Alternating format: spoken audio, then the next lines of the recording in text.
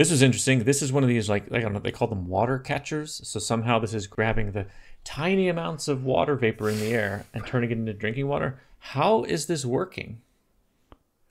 I mean, I see this net structure, which Yeah. does feel like survival shows how they do this. They Hmm. like put a plastic tarp up and then it catches that morning dew, and then the morning dew like runs down. You collect it.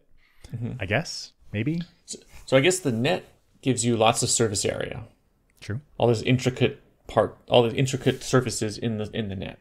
But that would mean you probably have to cool the net, keep the net really cool, so the water would condense onto the net. So Yeah, I guess. if the I net get is essential, how does it maybe work here on Earth? Like you can only collect the dew from condensation like in the morning. in the So I morning. guess the plastic, or in this case netting, has cooled overnight. So yeah, so the whole apparatus is cooled overnight because the sun is down.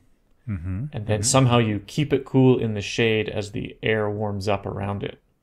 Or And for maybe that window of a couple hours, exactly. the condensation happens. I think that's right. The net probably can't, it must be a special net that can like hold cold for long periods of time. Because Just long enough. high surface area gives you lots of surface area for condensation, but it also gives you lots of surface area for warming if there's a slight wind. That's right. Right. Because it'll catch more of the wind because it's a large object. Yeah. Plus, if it's a net, like it's a fibrous net, like we would have here on Earth, instead of it being like fishing line net, it's like an actual rope. Now that's a wicking. So if you don't get all the moisture out, it'll actually draw the moisture yeah. up into the net and then be pulled away by So the wind. Yeah, so it must not be a wicking net. It must somehow be able to, as soon as the condensation occurs on the outside of the net, it's dribbling down. Dripping down, which I guess gravity would help. Gravity would help it drip Yeah. down. Maybe it's like a tubular net where it's hollow on the inside. There's some capillary action going on. Ooh. That But also capillary action protects. is good and bad because if you get a water drop here, it'll help suck it down. But if you get a collection of water down at the bottom, capillary action, first of all, capillary action. Yeah, when you have a narrow tube, water can get pulled up it against the gravitational force. So if you look at like your straw in your drink, the water level in the straw is a little bit higher than in the rest of the cup. So if there's a water collector down at the bottom here, capillary action will pull water up, and then you won't collect it. You'll evaporate it out.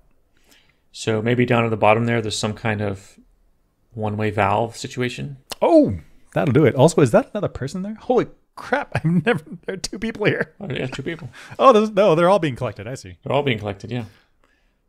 Okay. I thought they were like in the desert by themselves. Like, nope. And these must be permanent stations. You're not putting this on your backpack. Oh, no. Although that's a terrible idea to have these permanently installed, because then one of the ornithopters could fly by and like, oh, look, there's Fremen structures. That's where Actually, the Fremen are. Yeah, you would target infrastructure like this. It'd be hard to replace. It's important Yeah, they need it to for live. survival. Yeah. Survival, exactly. And I could easily take it out with one of those mounted guns that we're going to see later. Pew, I pew, wouldn't pew, have pew, to. pew. Dun, dun. We wouldn't have to get down on the ground, but I feel like the Harkonnen would. They would. They would.